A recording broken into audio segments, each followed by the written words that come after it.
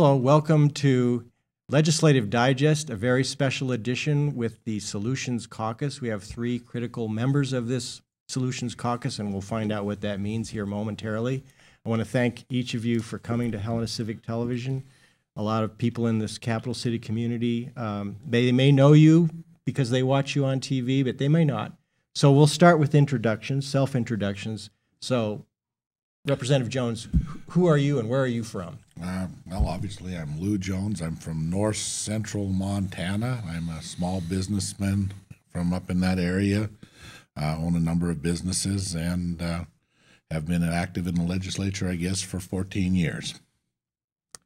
Representative Balance. And I'm Nancy Balance from Ravalli County in the Bitterroot on the west side of Montana. Been in the legislature. This is actually my 4th term. Mm-hmm. My name is Eric Moore. I'm from Miles City. I'm a farmer and rancher by trade when I'm not here, and I first came to the legislature in 2011, and this is my first term in the House. Yeah. So thanks again for coming. And as people will already note that you are veteran legislators, and that's probably why you have formed the Solutions Caucus. You've spent some time in the Senate, both of you, and now you're in the House. So you've got a lot of experience with this process. So let's begin with just a brief explanation of what the Solutions Caucus means. What is the group? What's its origin and evolution to date? It's had an interesting origin and evolution. It came into being largely out of a group of folks, and folks that have watched the history here will share with you that Representative, then Senator Moore, and I have been on the opposite side of a number of issues, sometimes at a heated level, as have Representative Balance and I. But what we started finding out was that we had a passion, and the passion was for actually solving the problems. And we weren't angry at each other about sound bites.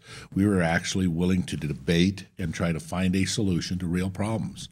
And our goal was to ultimately work to make a difference. And we all came from a conservative viewpoint. We all certainly had different point of views, and we spent a lot of time even today debating. We don't hold it against each other when we don't agree, but we tend to be united in getting around the table, defining what exactly is the problem, and figuring out, is there a pathway to solving the problem? And to be honest, if you're on appropriations or finance and claims, or I guess I was first on appropriations, then on finance and claims, now back on appropriations. If you're in the numbers world, we have a requirement to have a constitutional requirement for a balanced budget, and so we are forced to make those spending decisions, those cut decisions, those to prioritize and make some difficult choices. We have to solve the problem, and in doing so, it often sorts us into a different group because we do vote yes on some funding deals. We do make decisions that if you're from the outside looking in, could you just said no. So we are united in our ability and our willingness to put in the time, do the work to solve real problems for Montana. Yeah. Well, I should mention, I mean, people will know you're all Republicans. You're in the majority. There are different factions within the majority party from time to time, in all parties, of course.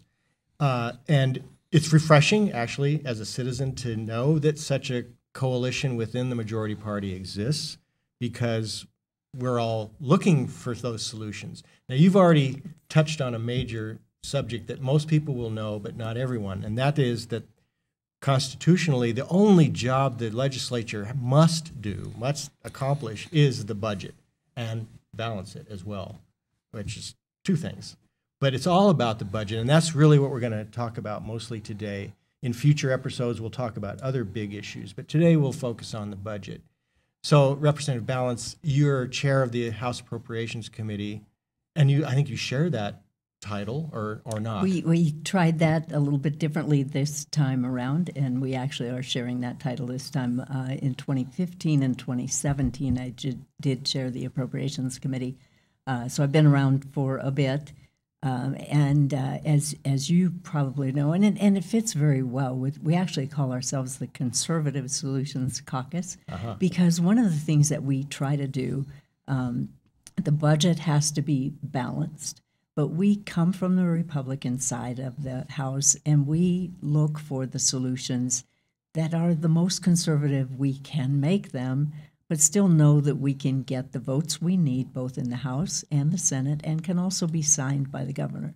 So before the governor comes with his budget, as you know, That's where it we all see starts, that. right? Well, actually it doesn't, because we work the entire interim talking about the things that we want to accomplish.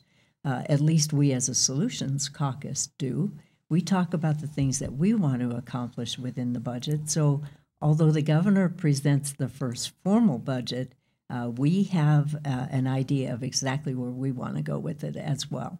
Okay, so you start well-informed about your own priorities. We do, and we plan, and we think very long and hard about the things that we want to accomplish within that budget. Yeah. Now I have to say, watching the Appropriations Committee this session and in many sessions prior, there's sort of a ritualistic look and feel to it, in that in most cases, not every, and that's where the solutions come in, there's at least two, you have a majority of votes on the committee. So when an issue is debated and there's public comment and there's testimony, and then you call for a vote, and then there's a roll call vote, and you can bet your bottom dollar what the end result is most of the time. So my question, that's just probably a function of being in the majority. You kind of know you're going to get this vote tally. I guess my question is it more than just ritual? Like, can you say how important it is each time those votes are taken in terms of the process and the legitimacy of the process? Yeah, I think that when you take those votes in appropriation, as Chair Ballant said, we are a conservative Solutions Caucus, so there's going to be a lot of things that we're not going to agree with our Democratic colleagues on. Actually, when you look both either at appropriations, probably more so appropriations in the earlier points of the session, but if you look at the House floor, a lot fewer votes are on party lines than you would think. I think last time I looked was Senate data was back, it was less than 20% are actually on party line votes. Now there's a lot of bills that are what we call housekeeping bills, changing statute to conform with changes in federal law, things like that. But there's a lot of bills that I would say are bipartisan in a lot of ways, and we are conservatives, but our caucus is more about ideology, or I'm sorry, I said that wrong, more about methodology than it is ideology. It's about putting together working coalitions, usually with members of our own party, but there's Democrats who want to solve problems as well, and we work with the people who are interested in solving solutions, and obviously we lobby as much to the right as we can get, but it's about getting a solution that a Democrat governor will sign. And it's all the other thing I think that makes our little sub-caucus unique, it's not so little, but our group, is that we believe in incrementalism. And I think one of the tragedies of term limits is you basically only have one working year on the job. 4 90-day sessions is roughly 360 days, and then you're out. So people want to come here and change the world in 4 sessions, one working year on the job, and that's not the way government works, and not the way it should work. Government needs some stability. So we focus on if a 5 or a 10-yard gain is as good as we can get, we'd love to have a touchdown pass, but we'll take a 5 or a 10-yard gain if that's all that can be had, because it's making progress, incremental progress towards where we want to get. Yeah, and the whole procedure, whole process within the constitutional order of things is to prevent radical change. It is. You can't really achieve radical change within the guidelines and the rules and the principles embedded in the Constitution. You've kind of answered several questions that I was planning to ask, but one of them is how many people are in the caucus, in the House and on the Senate? How do you count yourselves up, or is it a kind of a fungible thing? It moves around. It moves. does move around. It does move Depends on the around, issue. and people. It's not as formal as it sounds. It's a group of people who like to get together and solve problems. So at any given time, there may be someone that says, I need some help with something, and we rally people around to try and solve those problems. And how do you accomplish the task of working across the aisle? Because you don't always need votes from the other party, but you need the governor ultimately. What's it like to work across the aisle when you're in the majority? How does that look and feel? Because I don't think that's something the public knows much about. It's, we it's a don't lot see of it. personal relationships that you develop over time. It's not sitting around a table on a specific issue necessarily and solving it, but it's relationships that you make over time and a willingness to sit down and talk about any issue. I don't think there's any issue that this Conservative Solution Caucus isn't willing to sit down and gather a group together and have several working sessions to try and come out with an outcome that can be achieved and that is as conservative as we can make it, but still does the right things for Montana. Let's then kind of zero in on House Bill 2, the big budget bill. I know there are other appropriations measures that sort of surround House Bill 2, but this is the main engine, and you've successfully completed your work in the House Appropriations Committee. So the next place it goes, and that's very shortly from now, is to be debated on the House floor.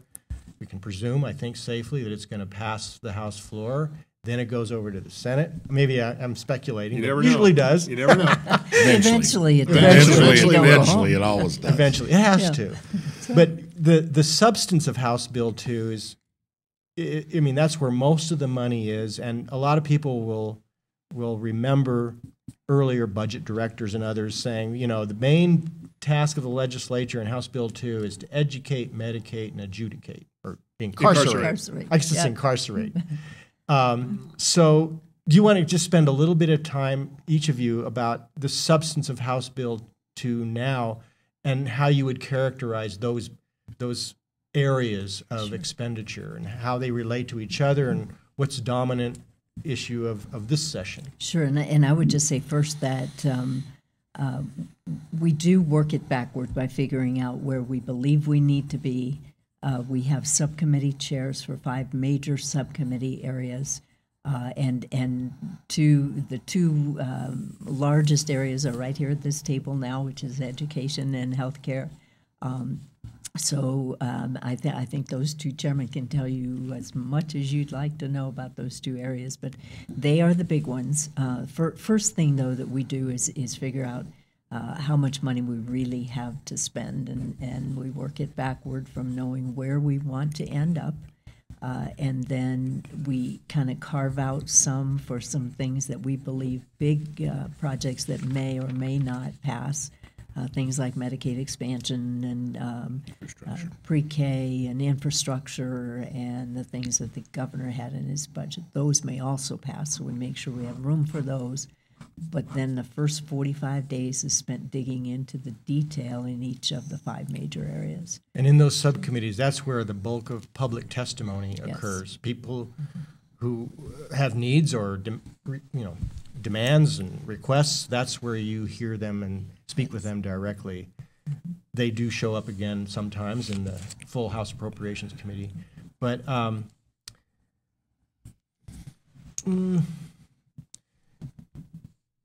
where are you at now? Let me back up. I think you mentioned it. You start with what you know revenue will support. So what's the instrument that sort of sets that in place for you to begin all this work? Right. Well, first we sit down and talk about structural balance and ending fund and reserve. So a couple of sessions ago, we kind of separated ending fund into real ending fund balance and a reserve fund. So we know where we need to end. And then within each subcommittee, we look at changes that we may or may not want to make. And this time was a little bit different, and I think Lou can probably talk about that well in terms of the way we looked at the staffing was a much deeper look than we typically take, staffing of agencies. Mm-hmm. So that was one of the key areas for us this time. Every session's a little different, but that's where we headed this time. Yeah, well, go ahead and you use some key terms that we need a little bit further explication on. Structural balance, ending fund balance, and reserve. Those three, we need to better understand what those are and why they're so significant. So, all right, so let's begin with the definitions because that matters. Ending fund balance is effectively the money that you need to have left in the account the cash flow in government, the spending doesn't come in smooth. So it has money comes in during the tax time, then flows out. You have to have somewhere around $200 million, about 8.3% of the total left in the bank in order to have adequate cash flow and to provide a small amount of reserves in order to be able to go through just the regular cycle. And I know $200 million sounds like a large number to folks, but you got to remember this is a $14 billion spender. $200 million is not necessarily a large number. If you put that into terms, it's the money you need to have on hand to be able to go through the ebbs and flows. So that's the ending fund balance. Beyond that, we keep it in reserve, but we also keep some additional reserves, right? In a budget stabilization reserve account, which is effectively a savings account. I guess to put it in real terms, we set some money alongside for a savings for an unpredicted event like a recession. We also have to take a look at what is always an unexpected spend, but can be a reserve at times if it doesn't occur, and that's a fire season. Mm-hmm. So we put some money aside for fire and some emergency funds. So first we look at what we have to set aside and just keep on hand to survive. And then there's the revenue estimate, right? A lot of folks know what their paycheck is every month. We get to have a 2-year estimate. So we kind of know. We hope we know. And you have that in advance of the session, slightly. Right? Yeah, we get a revenue estimate before the session. It's updated throughout the session. But I want you to imagine a state of this size with all sorts of effects, and the butterfly effects. I get little things happen here and there. We have to try to predict revenue 2 years out. And so we have to have a revenue, and we have a reserve, and what we get to operate on is what exists in between, And so that is the terminology. So basically, what is House Bill 2? It's the prioritization of money with scarcity, the prioritization of desires with scarcity. Mm-hmm. In every single section, left on its own, education could present enough key ideas, good ideas, potentially things you'd love to fund if money was unlimited, but it would consume this entire budget. Section B, your nursing homes, all the help with some of the most vulnerable in society, the critical work Section B does, could consume the entire budget if left alone. There aren't too many advocates for incarceration, right? There's not a lot of folks come in and argue for prisons, but there is a desire to keep the community safe, and we do have a recognition that you probably shouldn't have everybody leave and turn the lights out at night. You may return to a negative event. So we continue to try to take what is a limited resource. I continue to say money is scarce, and we try to do the best job we can with different perspectives from 150 different legislatures and from an executive, prioritizing that resource against all of the areas. And we break it into what we call rice bowls. So within each area, I happen to do education this time. Folks split up in the rice bowls. You prioritize. We allot what we feel then, based upon the first calculation, can be spent in that rice bowl, that area. Then we try to do within that area, do the absolute best job we can do, prioritizing the needs of that area. And then of course ultimately the areas all come together and we prioritize across them, and I don't know if at this point you want to go into an area or where you want to head, but actually the magnitude of the numbers aside, it's very helpful in terms of how I should be thinking about my household finance. I mean, really, these basic concepts of you have some in reserve, you have a cash flow need. The only thing I guess I'd turn to you to elaborate just a little bit to finish this out on the structural balance. What does that mean, structural balance? Structural balance is simply ongoing revenues versus ongoing expenses. Are we structurally, it is like your household budget. Your household budget, you look at how much you have in the bank, how much you have in the savings account, but are you spending $300 more per month than your paycheck is? You might have $10,000 in the bank, so you could live like that a long time. You could say then that you're balanced, but you're not structurally balanced because your ongoing revenues are less than your ongoing expenses. That's what structural balance is. Okay. Well, with respect to ongoing revenues, I think you've made it very clear you're ideologically conservative. You want to work towards solutions, and you have to work across the aisle to achieve those. But your opposition is all about, there's not enough money. I mean, yes, it's always going to be a scarce resource, but it could be less scarce if you went along with some proposals to either increase taxes in some area or apply new taxes in some area. So we might as well just kind of cut to the chase about the conservatism that you manifest here and the philosophy that underscores where you're at with respect to the budget. Yeah, and that's a good point, because we kind of come in, all of us as legislators, with some very biased views, ideological views. I think almost everyone does. And then, as Eric said earlier, if you live through a couple of appropriation sessions, you learn very quickly that if there is not some give and take, you won't get the work done. So although we do start with our ideological biases and conservative by nature, so our initial take is, no, we are not going to raise taxes. If anything, we would lower them. And the way we would do that is in some areas cut spending. Then I think the other side comes in with an opposite viewpoint, where they would raise taxes in order to spend on the things that they believe, according to their ideology, that we should spend on as a state and as a society. So finding that middle ground can be very tough. Mm-hmm. As a Solutions Caucus, we attempt to do exactly that, but we still try to keep our conservative view first and foremost and push it that direction if we can. So our first take is that can we meet the obligations of the state without raising taxes? That's the first question we always ask. Yeah. Okay. I hope I can pose this question in a non-ideological and certainly a non-partisan way.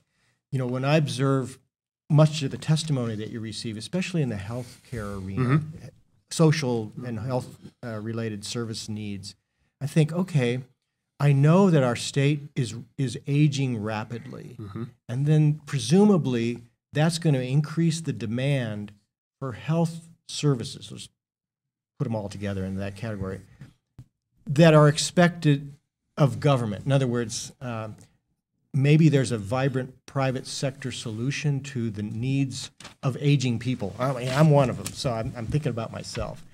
So how do you address that kind of demographic phenomenon?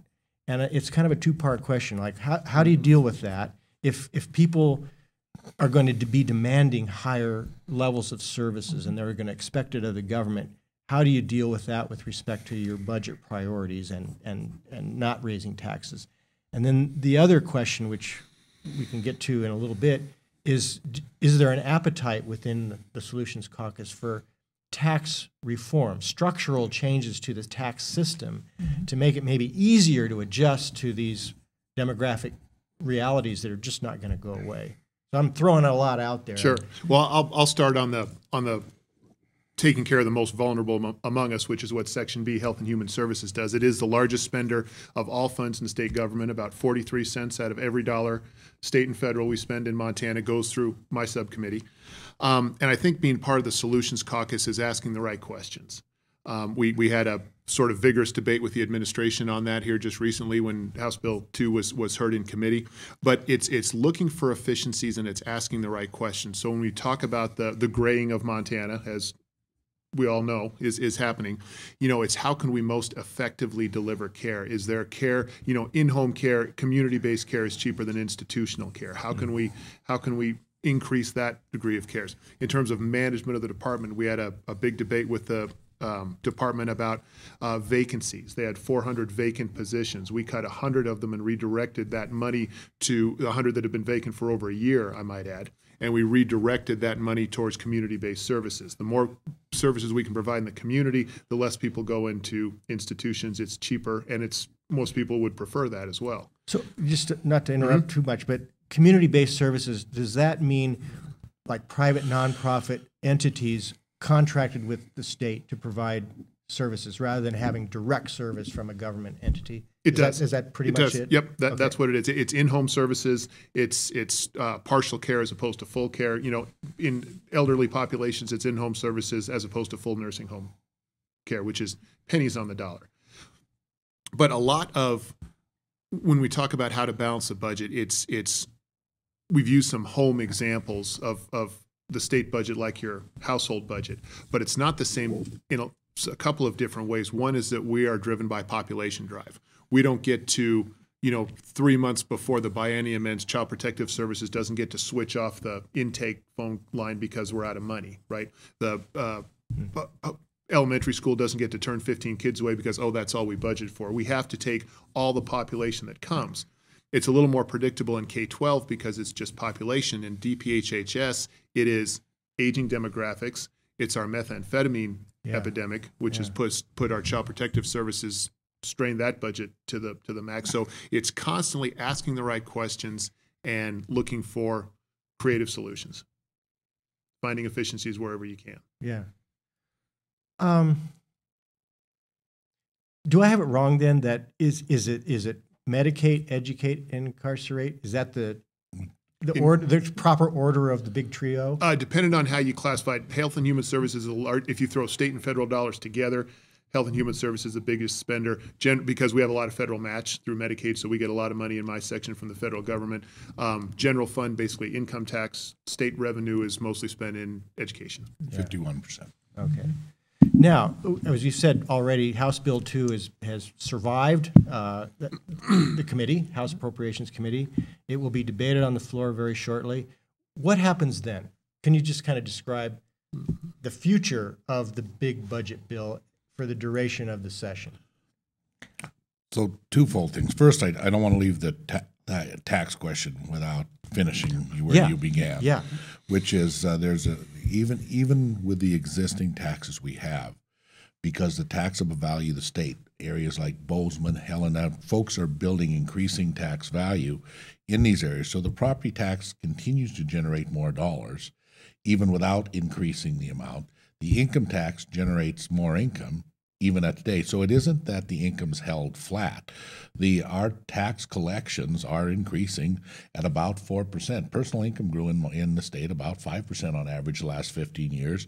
There's a steady increase coming in the general fund of about 4%. Cost, when you look at inflation and CPI, it's about 3%. So the concept that we are not seeing an increased dollars coming to government is not true. The question would be, is the amount being received sufficient to cover the increased cost of provision of services or the change in requirements of services? To the extent possible, we try to make sure, what I will say, that the hat and the head are growing at the same rate, that we are providing the critical services we need within the growth increase. As for reform of taxes, that's an entire different conversation, correct? Yeah. We could hold a debate about the number of units of taxes we should collect, and you might feel 1,200 is appropriate units. I might feel 1,000. They both might feel 800. Would we consider and discuss a reform that more effectively distributes a given amount across the different economy, the changing economies? Absolutely. We do recognize that the natural resource economy, which has long been Montana's base, is not the base it used to be. We recognize that there is an increase in the service economy, in penetration, in particular in rural areas of like the Amazons, the Netflixes. Yeah. We understand that is occurring. We understand there's a big retirement and investment income economy come to the state, such as in Big Sky, in the Yellowstone Club, in those areas. We see this happening. We are willing, and in fact, it was the Finance Committee that began engaging in. In fact, some of the charts that are here on this table just happened to be hauled with me from a discussion of how do we engage in the discussion, not about the amount collected, but are we equitably distributing the burden given that the economy is different today? I would suggest we are not. The difficulty in holding that conversation becomes one of, if every time you raise it, then people just assume you want to increase taxes. Yeah. And so you continue to have to remind them, if you do absolutely nothing, in particular in the property tax world, in the rural, so one more store closes, one more store goes away, there's one less payer. Given that the property taxes spent locally are all by local government, they haven't changed, you are going to see a drastic increase simply because of the deletion of the number of payers through attrition as each flower shop closes, replaced by an Amazon, for instance, that potentially is not participating in this economy. So we are very, very willing to engage in a conversation of what is the appropriate reform. With a clear understanding by reform, we don't mean looking to increase taxes merely to potentially consider if there's a fair distribution of burden. Yeah. I hope I said that. No, I follow you, and thanks for bringing us back to the question I launched out there and then let go of too soon. You've made it very clear, and it raises just another kind of side question in my mind about what's happening in our state, and it isn't happening rapidly, but it seems almost inevitable that as the population ages, the economy, the structure of the economy shifts towards more reliance on services and even like a renaissance of manufacturing, high tech, that the rural areas, and this affects health care spending too, there's going to be this pressure to consolidate into urban areas. In other words, not full-scale abandonment of small towns and areas, but just the pressures to sustain small rural communities are just increasing. I know this may be a little bit beyond the topic of the budget, but it seems like that's a struggle you have to work with as you prioritize. Absolutely, it's a big struggle. You can see a lot of C schools, Class C schools in my district that are struggling to even stay C. And it's not so much that our productivity in those areas is decreasing, because it's not. It's simply technology and efficiencies. I mean, a classic example in my operation, I used to have to hire somebody in the summer to run around and check all the pivots on a four-wheeler and make sure they weren't stuck or they weren't plugged and whatever. And now I pull this up, I say, morning, every pivot says good morning back, and if one's not running, it tells me, and then I go out and look at it. But I mean, I've saved a position, and there's thousands of examples of that. So it just doesn't take as many people in the ag industry as it did even 20 years ago. Ag, timber, I mean, across the natural resources, ag, one tractor or 5 used to be timber. Everybody can look up and find the big tree harvesting machine that's replaced any number of loggers. So the logging industry will not be the same. As productivity and technology has changed the world, and as technology increases, the workforce decreases, and to the extent the workforce is natural resource and rural, it takes far less of the huge mining trucks with tires bigger than you than it did little trucks, far less of the great big Caterpillars than it did big Caterpillars, far less operators. So the world is shifting, and technology is impacting the workforce needs in government too. Back when you had to do all your calculations by hand, you needed more people doing it than when a computer's doing it. Yeah. So one of the reasons we can talk to and control workforce size at government is just like technology has impacted the private sector, requiring less people to produce enhanced output, to be honest. So that impact occurs in government. Yeah. As this computer systems and new technology comes to bear, we find that we are seeing actually and you got to separate FTE, which is slots, right? The FTE is the available slots for hiring, workforce is who is hired, but we are seeing the total FTE, the total slots required to operate this government, has flatlined and actually decreased some, even though it's producing more outcomes. Yeah. But it has required a significant investment in technology to do so. All right. So productivity is as important in government as it is anywhere else. And we should expect and that's what people are striving for, is a higher degree of productivity. And we should expect that in our government, just like the private sector demands of each other, of itself through competition. Okay, so now let's segue back to House Bill 2 and its destiny from this day forward. And what's next, yes. Yeah, it's fate. What people should expect.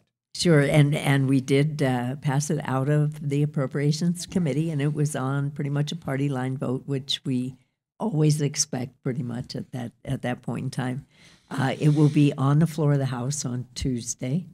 Our hope would be that it passes out of the House and then moves on to the Senate, where the Senate Finance and Claims Committee will do the same thing we did. They will hear every section of the bill, and they will vote on it and then put it on the Senate floor. Yeah. And we are hoping that they don't make more changes than we can accept. If they do, then we go into a conference committee and resolve those issues. Yeah. So that I could say that's probably inevitable. Yeah, a conference committee is always the end result. Well, Maybe not all. last It wasn't in session we 17. did not. Yep. In Yeah, actually, yeah, in 2017 we did 17, not. that was like a miracle. I think it budget. took everyone by surprise. Yeah, except us. Settled that in a flash. Yeah, yeah. And those don't happen by accident. You have to plan them pretty carefully to make that happen. Yeah. So, yeah. Well, we're stretching into the last few minutes of our allotted time. I do want to just comment before I forget that witnessing the process that you are all engaged in, watching the House Appropriations Committee, even though I've already spoken to the seeming ritual of it all, the minority raises amendments and they go down by the same vote every time. Aside from that, the civility that's on display there is noticeable. It's remarkable.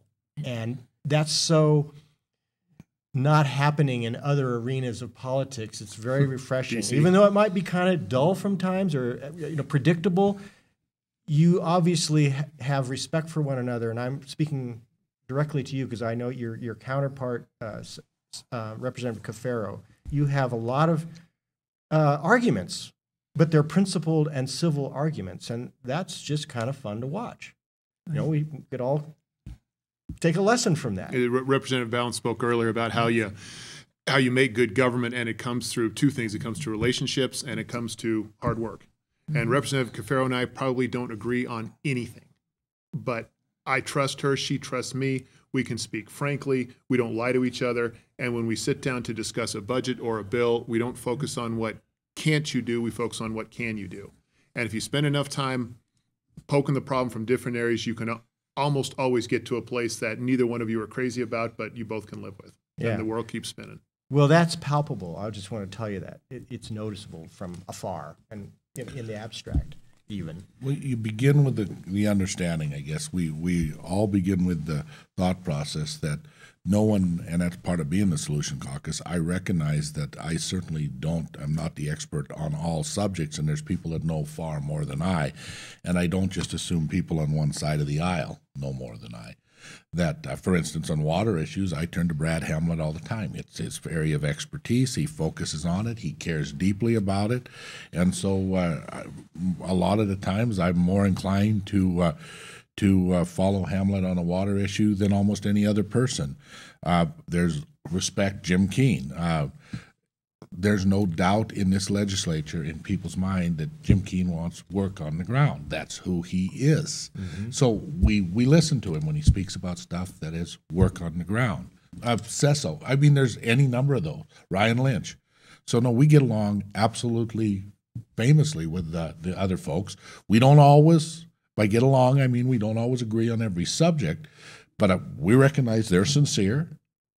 They are bringing a viewpoint from those folks they represent and elected them, and that in many instances, their viewpoint impacts the decisions we make, the solutions we achieve all the time. So the thought process is just because you're elected from a different area, a different constituency, that you're not knowledgeable is not one I would think almost anyone in the Solution Caucus holds. We all recognize and work with. I've worked with John Cesso on budgets now for well more than a decade, and everyone here would tell you. One of the other things that the Solutions Caucus does very, very well is if someone brings up an issue, whether it's a Republican or a Democrat, someone brings an issue and we're not quite sure where to take it and there aren't any bills that cover it, we just pull a group of people together, we start conversations, we dig in as deeply as we can, even in the middle of the session, which is difficult to do. It's hard to find time to do that, but we try to find everybody who's interested in the topic, bring them together, have the conversation, so that at the very least we talk it all the way through. And I think that that's so important to getting anything of value done or anything that is sustainable over time. Yeah. Now, would it be fair to say, and I think it won't be, that the Conservative Solutions Caucus from time to time actually does include informally members of the other party? Oh, absolutely. Okay, all the time. All the Yeah, time. all the time. Not Yeah, part of the as time we all. discuss and have work groups, you'll find members of both parties in there, because if we don't, then you lose half the conversation. Yeah. And then you come out with solutions that can't be passed, and then they're nothing more than sound bites. Well, as we were talking before we started the show, there will be future episodes, I hope, where we'll address the other big topics of the session: Medicaid expansion, infrastructure, and some education, kind of a composite of education issues. But before we go, I want to make sure each of you, in your own light and right, has the last word on anything about the budget that you'd like people to know now. I mean, it's still early days in a way, but outside of House Bill 2, are there other appropriation measures, spending measures that you'd want people to be alerted to now? Outside of 2? Yeah. Yeah, there's some major policy issues that are not covered in House Bill 2, and that was intentional. But we did leave room for them within the budget, so that we made sure that House Bill 2 was small enough that we could accommodate in the budget the big things that are being talked about that may pass. So big policy issues such as Medicaid expansion, such as career and technical education, Infrastructure. special education, Special ed. special needs. Infrastructure is not covered in House Bill 2, and yet we had to make sure that House Bill 2 is small enough that if those policies pass, that there's room for them in the overall budget. I understand. Well, unless you have more to add, I want to thank you again for being here and explaining things very clearly. I hope our viewers appreciate that. We certainly all appreciate the hard work that you do, and we know that really you have the tougher jobs because the budget is a reflection of the state's values and priorities, and there's more demand than there is supply. The scarcity of resources is a reality. I think we all have to come to grips with that. So I look forward to the next time we get together with you three and perhaps a few others, and it'll be fun. Great. Well, thank you very much. Thanks for having us. Thank you for hosting us. Thank you. Thank you for watching.